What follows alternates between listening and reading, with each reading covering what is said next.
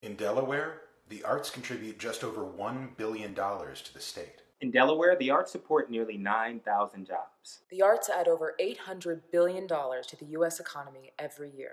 That's more than the entire transportation industry combined. The airline industry got $25 billion from the CARES Act. I vote in Delaware. I vote in Delaware. I vote in Delaware. I vote in Delaware. I vote in Delaware. I vote in Delaware.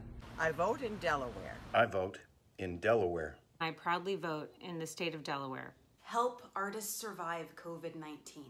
So we can help get Delaware's economy back on its feet. Senator Chris Coons. Senator Tom Carper. Be an arts hero.